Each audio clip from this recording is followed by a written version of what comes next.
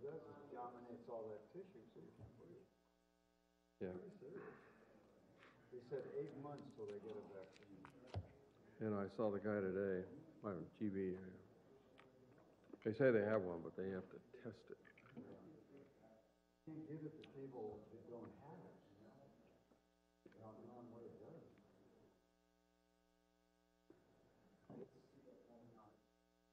A lot of squeamish people about coming to, you know, service, but it's some of it. It's mostly the overseas stuff. The people that can drive are still coming. Yeah. We'll see. We can start now. Maria's here.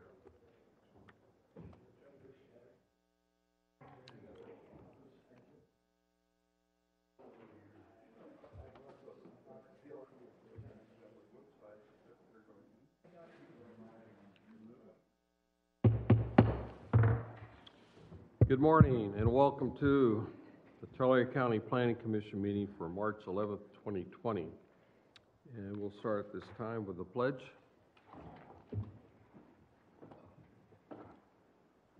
I pledge allegiance to the flag of the United States of America and to the republic for which it stands, one nation, under God, indivisible, with liberty and justice for all.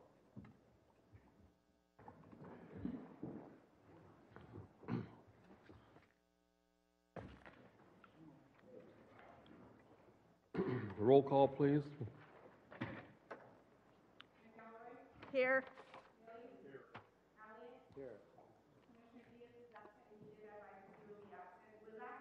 Here. Okay, at this time, we'll have a public comment. Members of the public may comment on any item not appearing on the agenda. Under state laws, matters presented at this item cannot be discussed or acted upon by the Planning Commission at this time. For items appearing on the agenda, the public will be invited to make comments at the time the item comes up for Planning Commission consideration. So that all interested parties may have an opportunity to speak, any person addressing the Planning Commission may be limited time by the chairperson, that's me. At all times, please the microphone and state your name and address for the record. We are recording this. So does anyone who'd like to come comment on any item not on the agenda? Seeing none, I will close the public comment time and go to the approval of minutes, item 3. So I I'd like wonder, on 5C, there's just a typo, a small typo under the special use permit for the Elderwood property, and it said, you know, ending time from 11 p.m. to 10 a.m. I think you meant 10 p.m. there. Okay, so we have that correction. You want to make that motion, John, please? Motion to approve the minutes. Do I have a second, please? Second.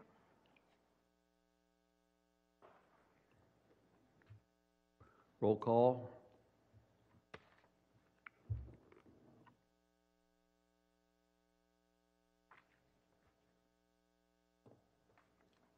Motion passed.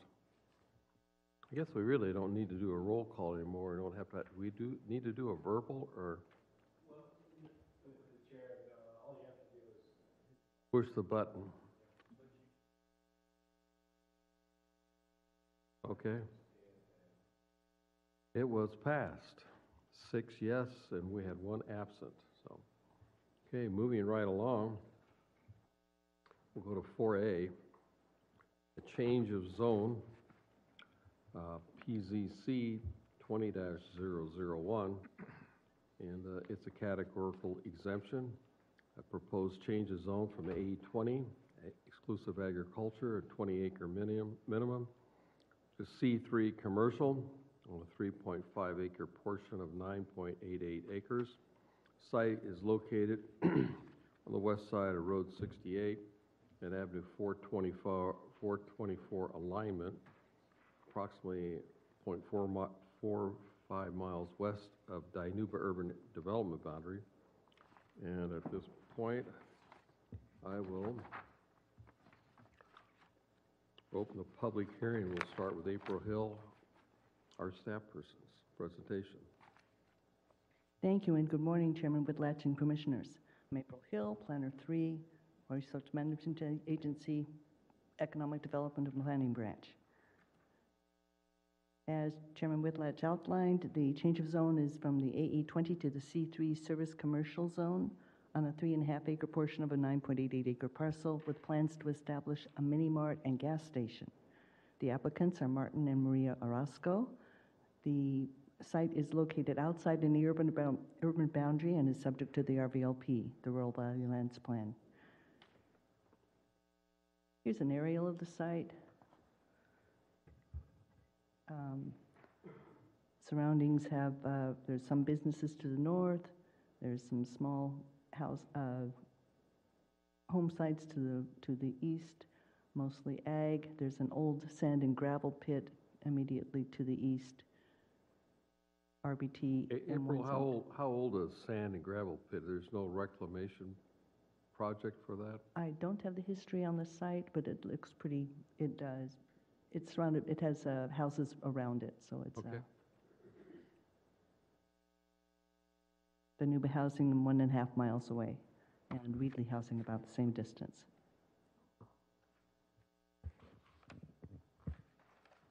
Our Rural Valley Lands Plan analysis was prepared to determine the agricultural viability of the site, and staff concluded that the parcel would receive 14 points and is in the gray area where no clear-cut decision is readily apparent. The project is based on an economic development proposal that has gone through the Project Review Committee. The subject property is only 9 acres, but was placed in the AE20 zone by the 1978 rezoning of the county, similar to surrounding development. The parcel itself was created by a 1907 subdivision, and lot lines were adjusted in 2005. Project is not in the Williamson Act, is not inharmonious with the surroundings. Staff considered that only a 3-acre portion should be rezoned to allow consistency with the spirit of the general plan in order to retain the remainder in agriculture. If amenable, this zone change could be reclassified to the less intense C2 general commercial.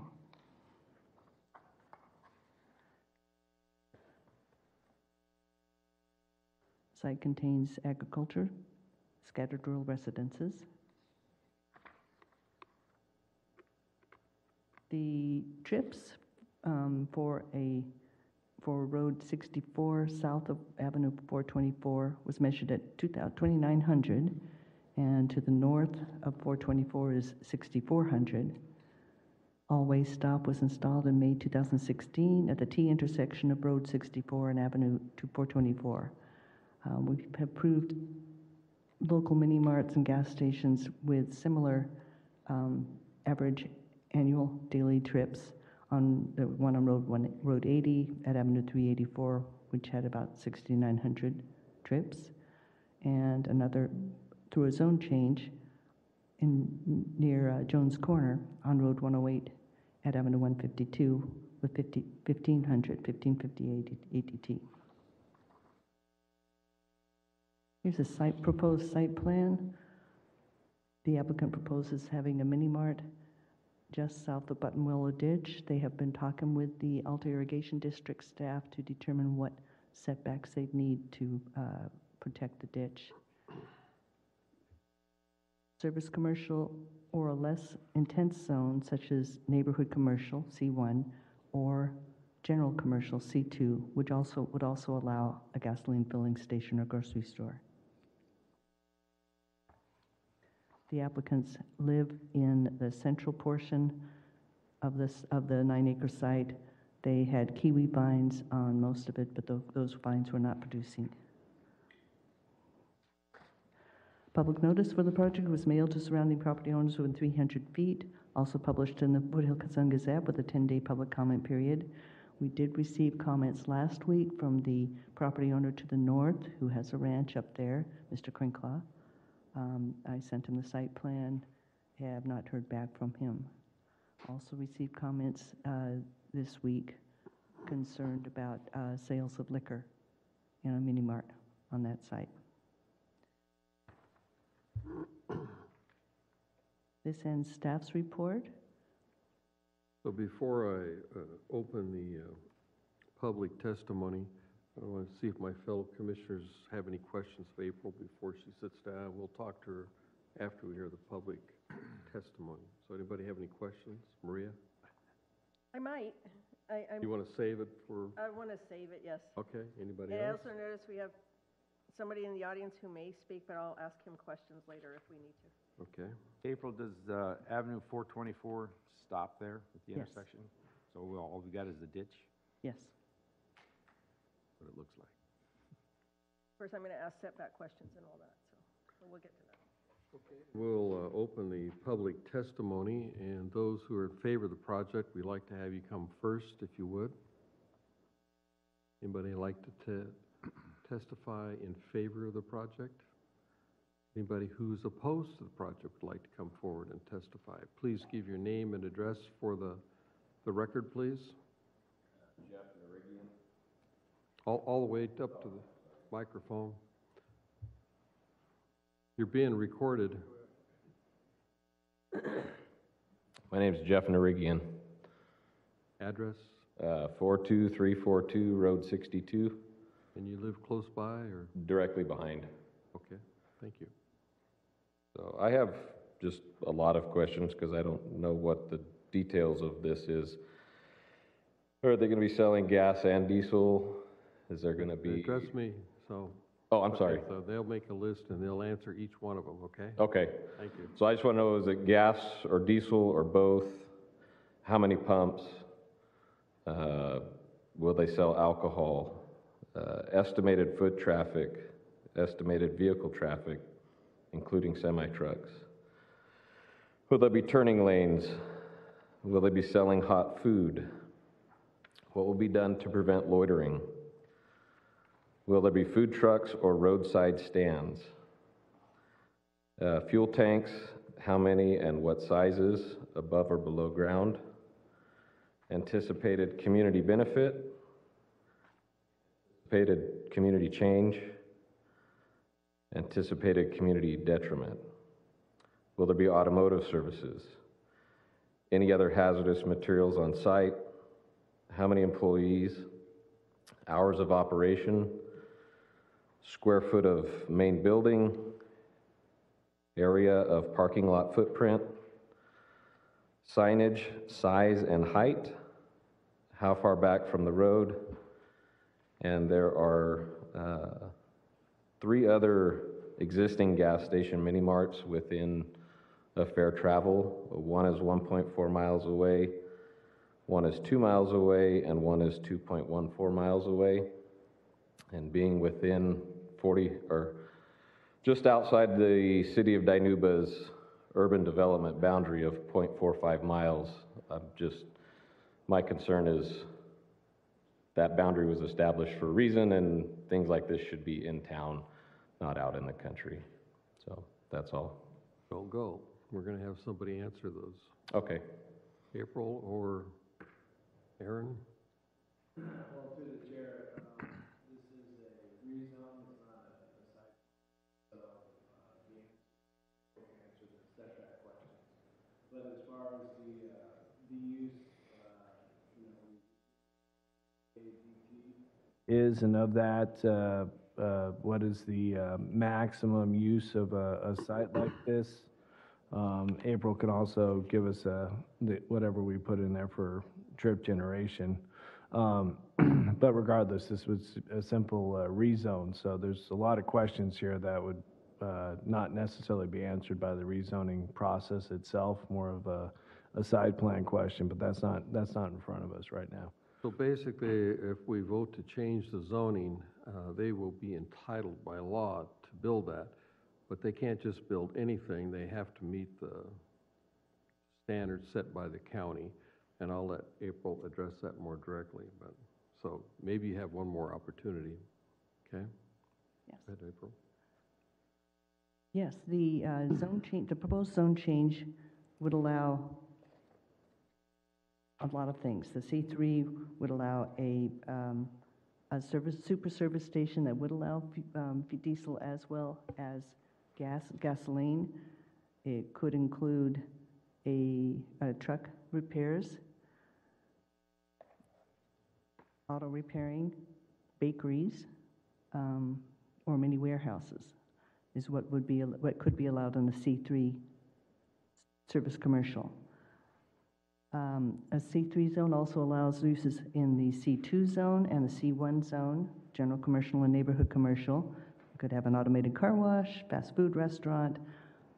The applicant could choose to place retail stores or businesses that don't involve manufacturing.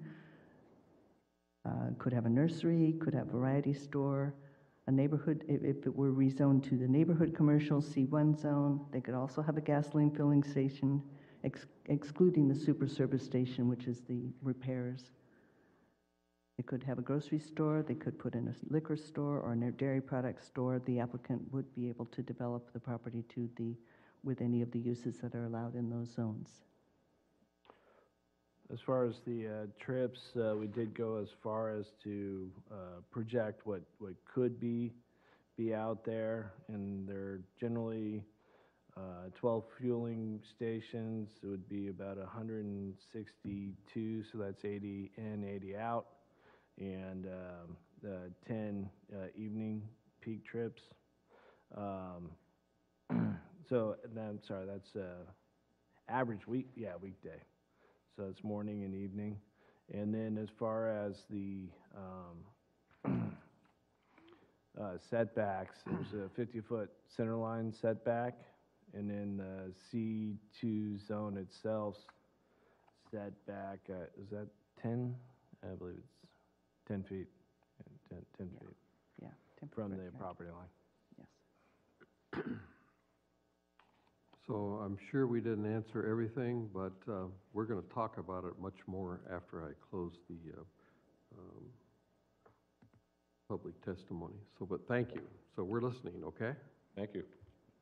Anyone else would like to come forward and testify at this time? Good morning. My name's Bob Crinklaw. I'm the property owner just north of this proposed site.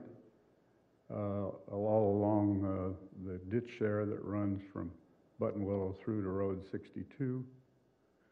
I have considerable concerns, not only from an agricultural point of view, but I also have a rental unit right down at the corner there, it'd be the west end of the proposed site, right across the canal from it, just on the north side. That's of concern to me. As I have young families in there. The other thing is some of the questions have already been answered for me. I appreciate that. For example, what C3 includes, because I am concerned about what else could be built across right adjacent to my property. I'm all for free enterprise, but I also concerned about agriculture, and every acre that we lose in agriculture, as you know, we're probably going to get that food source from some other country. So I am concerned that we continue to lose agricultural property. I have a question as to why all 660 feet of that property would be required for this proposed service station. That means that there's a large, if you put the map back up of the proposed site, from approximately halfway where the building is back, another 330 feet would be removed and put in the commercial zone also. I would like to see that kept from that building forward, and I would not have particular concern then, because that would protect my rental unit, and it would also preserve approximately another acre or so of agricultural farmland. Was your rental house, it's on that west corner on the other side of the ditch? Yes. Okay, is there a bridge or something? Wait a minute, Northeast. North, I was thinking northwest, but, I'm sorry, say the question again, please. well, I'm trying to figure, I thought your property is next to the ditch? Yes. Am I looking at the wrong corner? Right there, okay. No, my property's on the north side of the ditch running from Buttonwillow to Road 62. So how do the people would that ditch there get, is there a road, that's all ditch, right? Or is there a road also? No, that's all ditch. There's ditch roads on each side for the ditch access people, but there's no paved road between the two, between Road 62 and 64. So how do people get back to, they have to go back to Road 62? Yes, Is they how go up they have- 62 and come in my long driveway to my residence and then to the mobile home, which is just south of there. So you own both parcels then? Pardon? You own both parcels? You I own the own- L-shaped parcel and then Yes, that's correct. Okay. Approximately 15 acres. There's a 5-acre parcel in the front there. Okay.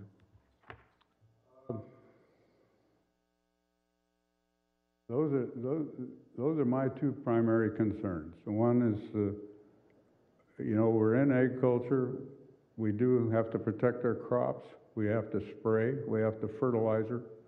We have to do all the things that are required to get a crop. And I have no idea what's going to wind up across the canal from us. And eventually you could shut me down from doing any of those activities because of hazard to other people adjacent to it. He could presumably put in a truck parking lot behind that area. That means in the summertime, those big diesels will be sitting out there idling all night long, keep themselves cool. I have a residence right straight across the canal from that, very close to it. It could be light pollution because of having to light the area. I can see all kinds of things that could create a problem there, make it difficult for us to continue to provide our activity, our farm activity. Farm that L-shaped, Yes, parcel? yes. What do you farm? What kind of crop? Grapes. Pardon? Grapes. Grapes. All grapes, right, at present, yeah. Has been tree fruit in the past, but it's all grapes right at the present time. And then the northeast little parcel, that's the housing that you have there? I'm sorry. The northeast corner of 62, well, that's where you have the housing, the rental, is that right? Right there. No, it's on my property, it would be the southwest. 029, ending in 029. That's his house, I think. That's housing, right? That's his house, but the other house is on, The rental there? The rental unit's right on the canal, right at the edge of the canal, in that corner, at the corner. Got it. It's My in the home L- is it's in due the north. L-shape. Yes, Okay, got it. Thank you. okay. Any other questions? no, I think. Those are my two primary concerns, agriculture and, How do you, what could be built there. one question, you mentioned the welfare of the people there. How would this affect them as far as their welfare? Well, as I mentioned, for example, depends on what they put across from there. If they don't do anything with it, it wouldn't probably bother them at all. They could continue to enjoy the lifestyle they wanted when they rented the property, which was strictly agriculture. The other thing is who knows what they'll put there, It could be just nothing but a parking lot with light pollution that would be a problem. Could be the sound of diesel trucks going in and out, all night long. But I have no idea what they're going to use that back half for. This is why I say I could live with the fact that he has a service station, but why not keep it back to where his building is and let the other half, the other 330 feet, roughly 300 feet, remain in agriculture? Those are my questions, concerns. Thank you. Thank you.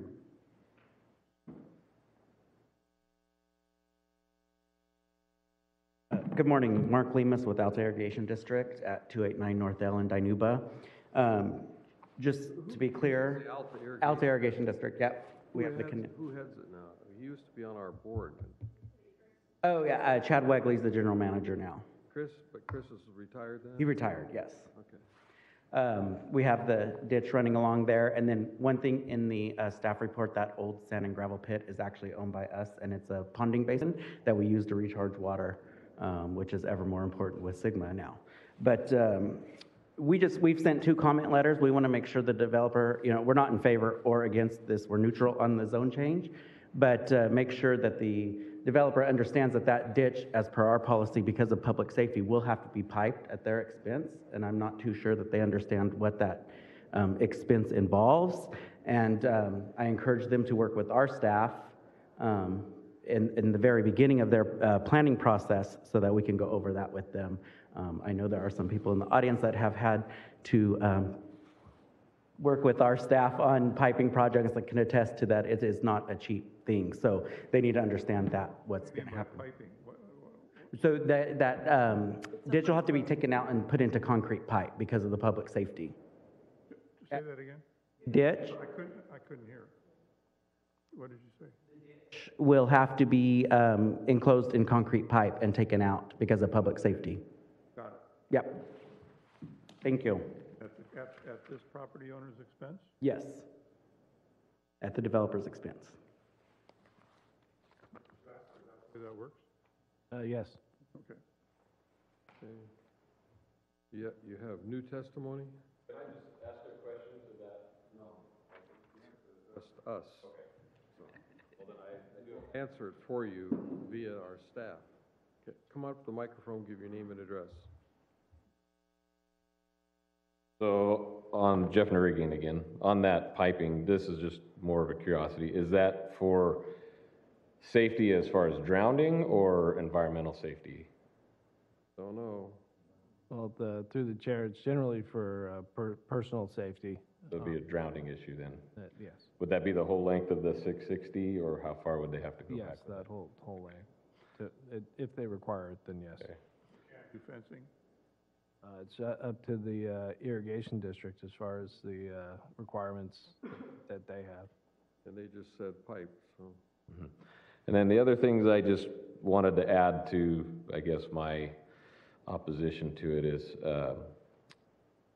I farm, and we do quite a bit of commercial work for other growers as well.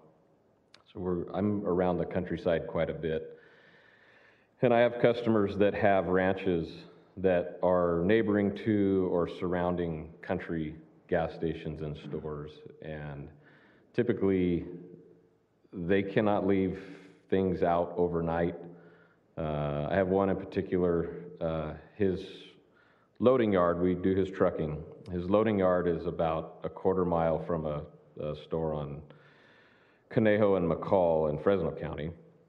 And every night, all the tractors, the forklifts, they all have to be moved because in the after work hours, there's lots of loitering and drinking behind the store, and they wander over to his yard and they steal the batteries and things like that out of the tractors. And so those are my bigger concerns, is the not actually having it a gas station on 64.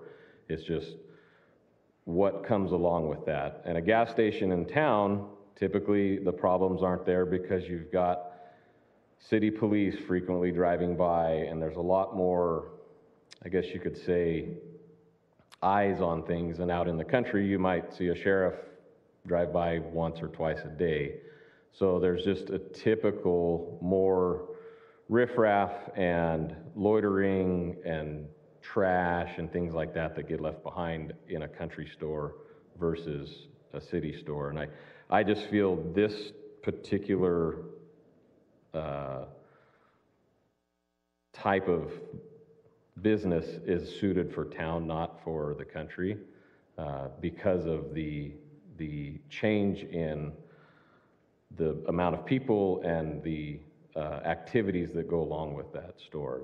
That's my biggest concern. Being, I operate my farm directly east of it. Our shop's there, all of our equipment's parked there. In fact, our equipment parks directly back to the back of that west boundary where he's proposing to have the end of his store. So all that's visible to people to come and peruse and take what they feel. So that's, just wanted to add that to my Thank you. comment. We heard you, okay? Thank you. Thank you. With that, as there's no further, yes, you want to say something? Anything new, okay? Yes. Okay. Sandra Stats, 13837 South Zedeker, Kingsburg, California. I won't say the same thing, though I would like to make a comment in regards to a comment stated that it was not the site plan review and it was a simple zone change. Zone change is not simple. If you approve this, that'll allow that use, which is one of your largest use and global allowances on C3.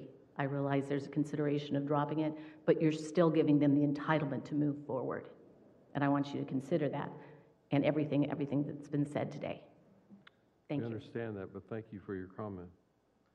Is there any other, okay. My name is Scott Harness, 653 North Hayes, Dinuba, former mayor of Dinuba.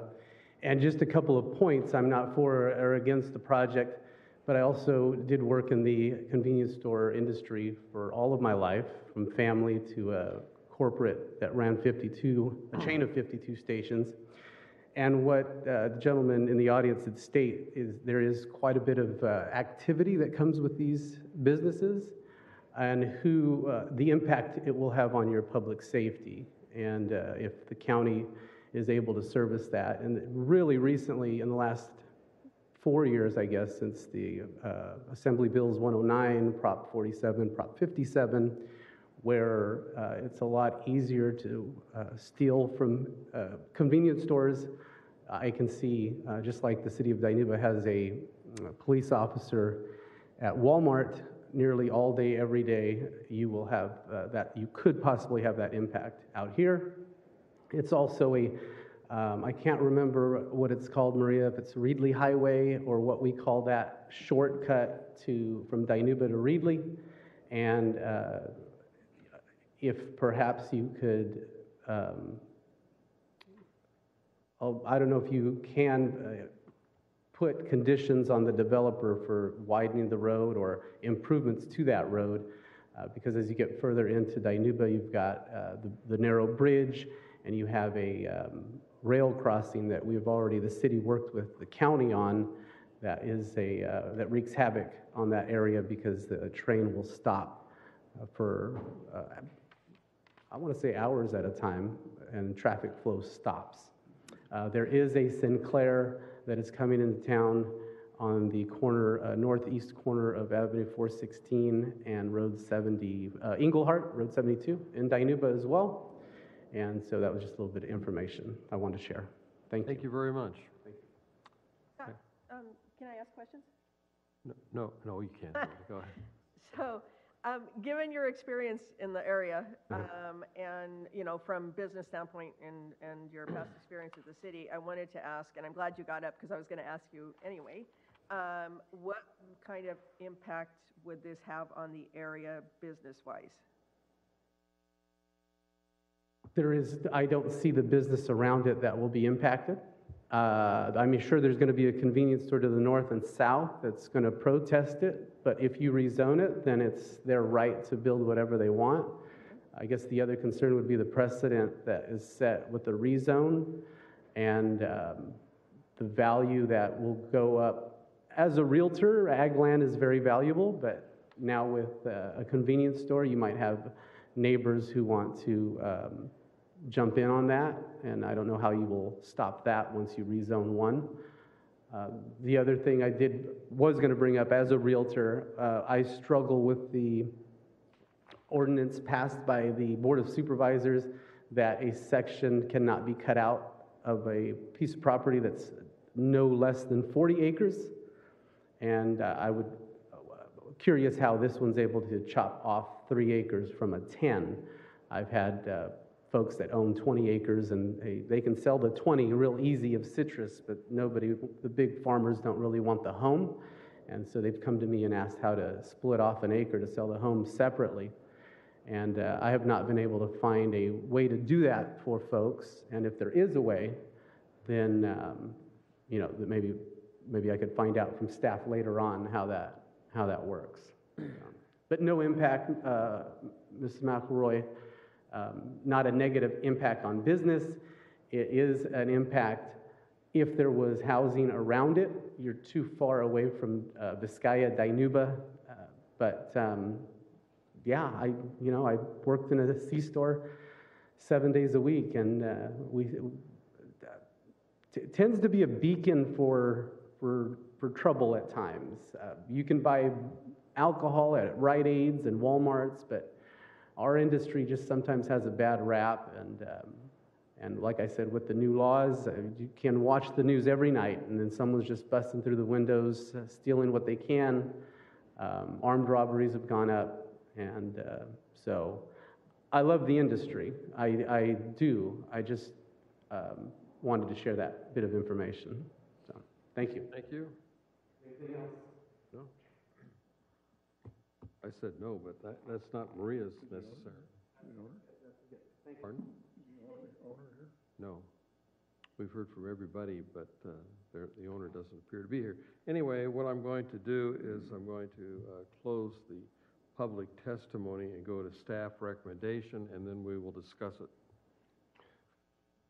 Well, through the chair, to answer some of the questions that have arisen on page 3 of 10 of the staff report, or page 19 to you, it does talk about the development standards table, rear yard 15 feet, side yards none if not adjacent to the R zone, etc., height 35-foot limits. So all those standards are in there for you to review. As far as how we look at a rezone in the RVLP, if we have an application, we are duty-bound to bring it forward for your review and to do an RVLP analysis. So that analysis in and of itself does answer a lot of these questions as far as how harmonious is it with the surrounding neighbors. Because it's commercial, if it was commercial or industrial, because the surrounding uses are farming, it's more harmonious. If this was a residential project, because the surrounding uses are farming, it might be less harmonious, and that's how we look at it. It's not a very actively farmed piece of property, and to answer the question as to how you parcel off 3 acres, they're not parceled off, it's just what you call split zoning. So we're just rezoning those 3 acres. And that we thought would be a little bit more amenable to yourselves than trying to rezone the whole property. The property in and of itself does not meet the minimum acreages for use permits or any other type of use. So, I mean, to relegate someone to have to farm the rest of their careers on a less than 10-acre piece of property is a little bit harder to do, especially when there is a potential economic development opportunity. We did go through the daily trips that pass by this site, which are quite a few. So obviously the owner of the property sees that opportunity. So that's why they brought this project forward. When we did the PZI process in front of the Board of Supervisors, they obviously allowed us to bring this forward to you because they also agreed that there was an economic development opportunity here. And again, to limit someone to force them to farm on 9 acres didn't seem reasonable. The last thing I would potentially propose to this planning commission is that there was potential, I believe, that we could create some standards for this project. We don't really have the right to do so in and of itself, but if the applicant was willing to enter into an agreement, a development agreement with the county, we can actually put conditions on the project. We're not supposed to condition zoning, but we could, through a development agreement, actually condition this project, if that is the planning commission's choice to do so. What is the reason for the C3 versus, say, C1, if that is a big difference to the developer? I like any developer, ask ask for the universe and maybe you get the moon.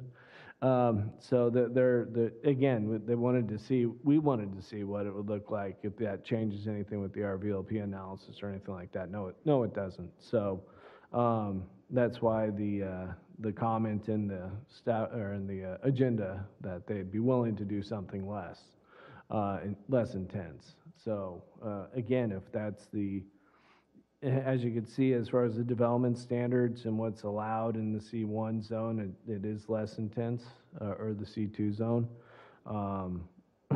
But again, they're just asking for the most intense commercial zone that they could get.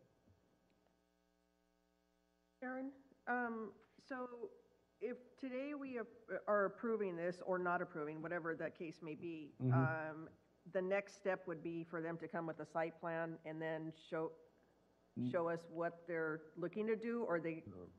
To the chair, there's no design review for Tulare County. So as far as site plan, next step would be to come in for building permits. So you wouldn't see this again. Again, if we were to continue this and look to negotiate conditions, that is possible through a development agreement. The applicant's not here today to answer yes or no to that question, so I would suggest continuing it to see if they can work towards conditions that might help the neighbors. Again, if a rezone is a legislative act, we have absolute police power to do it. It fits the RVLP score, so we're almost supposed to do it. But the fact is, there are neighbors' concerns here, and in lieu of trying to put conditions on a zone right now, I'd be more comfortable doing a development agreement with conditions in there. And we've done this before. If you remember back to Griggs, Lemon Cove, we put conditions on that project outside with the Farm Bureau, outside of these chambers to make sure that everybody was okay with that. And that was the O zone, which also had you can do anything in. So that would be one aspect, one way to help this project move forward. So from Maria, you understand that once we change a zone by law, whatever it is they could do there, they're entitled, and we never see it again. And so I think what Aaron's suggesting is we bring it back and look at perhaps putting some conditions so we have a little better control on what happens there.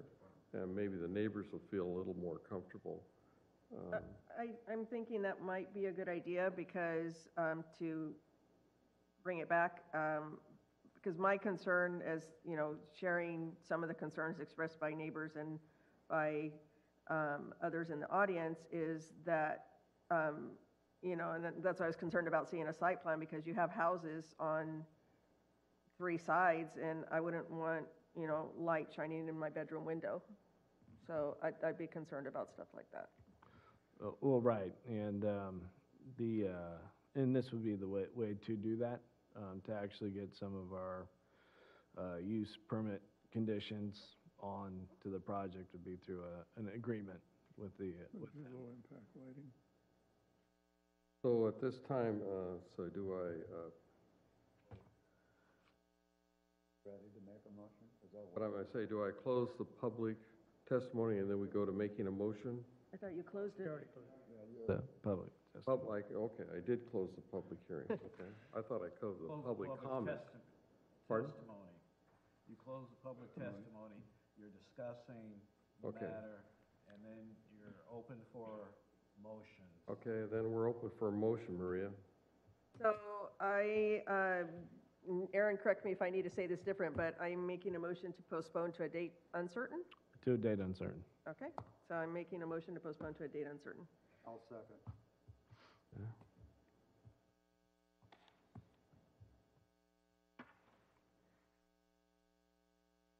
Waiting.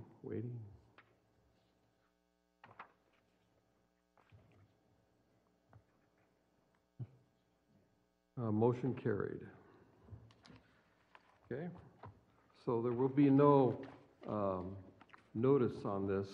I don't know. There will be. Oh, there will be new notice, so, but still call and pay attention.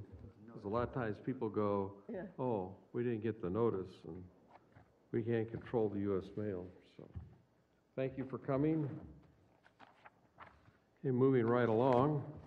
Through the chair, I would like to state for the record that Fruition Sales has withdrawn their application for special use permit number PSP 20-005. And with that, it doesn't require a motion.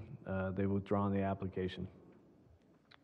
Well, that was easy. That's Well, that's why we didn't get a piece of. Also, through the chair, I would like to offer anybody in the audience who wants to make any testimony, since we do like to entertain all testimony for projects. If anybody is here to testify as to that use permit, that they are welcome to do so.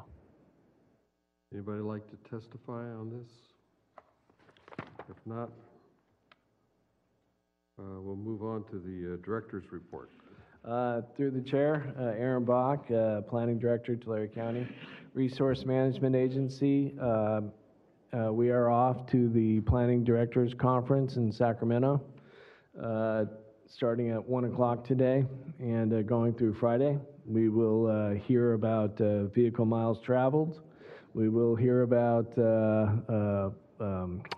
resiliency in regards to wildfires, which we just got our application in yesterday to the board so that they are going to let us apply for wildfire resiliency planning, to add that to our general plan.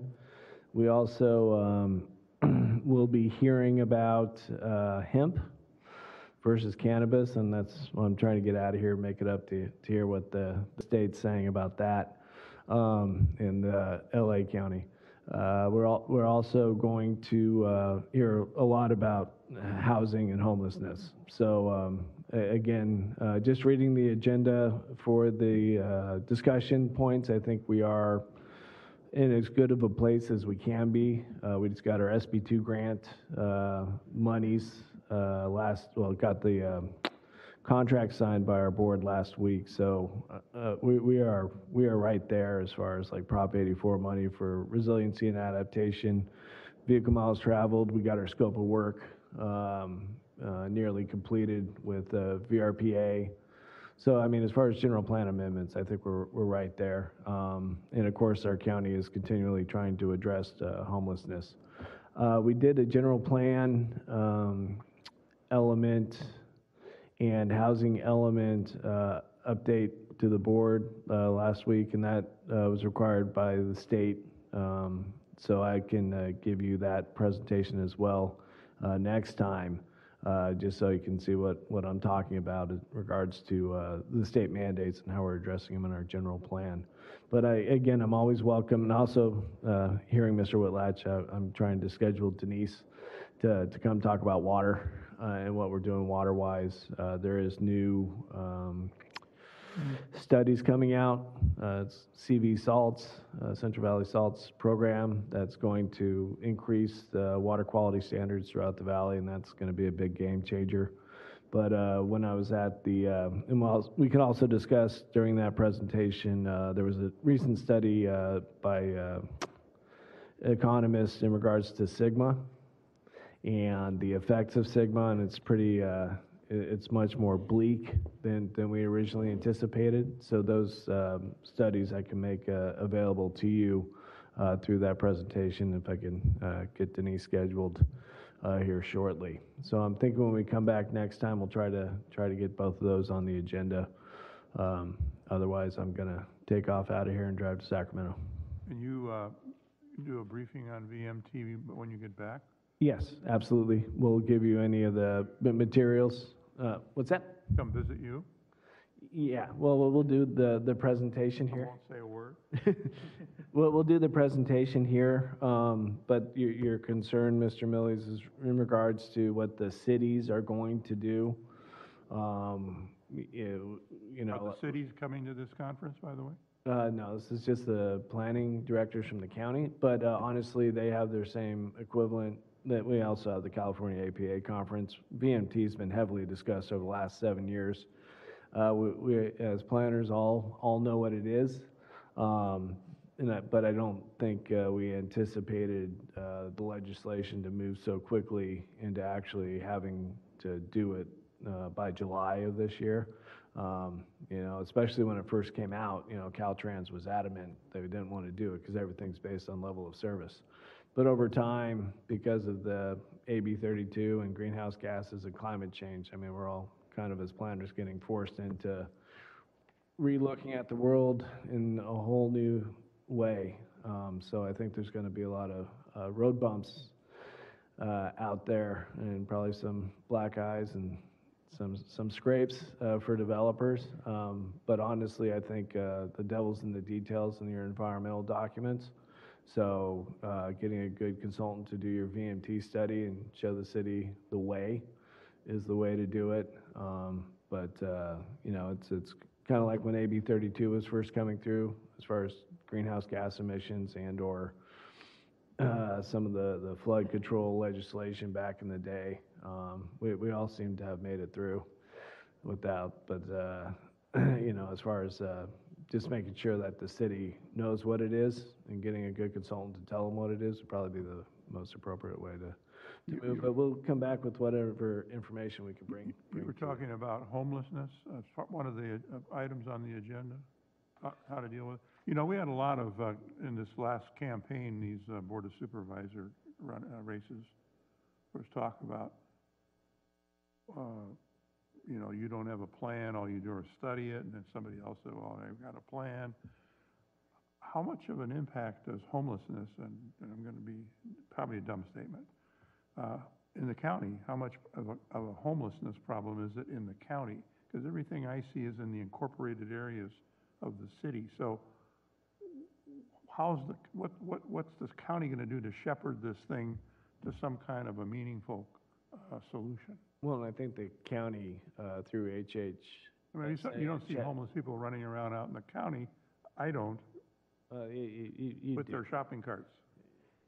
Well, even at RMA, we see people walking along the ditches. We've had homeless folks out there, none recently actually that I've seen. But the fact is that we are coordinating with the cities to a very high degree and looking how we can jointly solve this problem. HHSA has been heavily involved in the process with Supervisor Shucklin, and there's a committee that looks at this, and they do have a plan. So, I mean, it's moving forward. Is it a solution? I don't think anybody's going to say there's a magic solution out there for the problem, but I think the county is doing and actively trying to get funds to really move forward on projects. There's a lot of discussion about, and I've been following this very closely, about the cause and effect, and one of the causes is lack of housing and affordable housing, and I don't see it that way, and a lot of others don't either, that it's more of a mental health and public safety issue. Housing is important, and there aren't enough. I just saw a thing in the Bay Area where there's what you can get for $3,900 a month in Oakland in an apartment, or $2,800 in Palo Alto. Whole different story there, and it's not because those people can't afford $3,900. It's because they don't know how to live, and so there's two different things going on here. Well, right, and like I said, there's been several presentations recently at the board in regards to homelessness, and to that point, there is differing reasons for it, and so there's no one solution that's going to fix it all. But I think, and I don't know if the state legislature can fix it. I think the solutions are local, and it's going to be nonprofits, and it's going to be Health and Human Services, and it's going to be Board of Supervisors working with city councils to try to look to solutions. I mean, this is not the first time in history that homelessness has been a concern. It's always been a concern, but I think it's just become so relevant because of all the homelessness in the bigger cities. All right. So let's get Aaron out of here. If there's no other comments. Thank you. From anyone, we'll adjourn the meeting. I was gonna say, I have 10 questions. Were you but rushing? Just Were kidding. you trying to rush me out of here? Meeting adjourned. Were you trying to rush me out of here? No, Aaron has to get to a meeting, Sacramento, poor guy.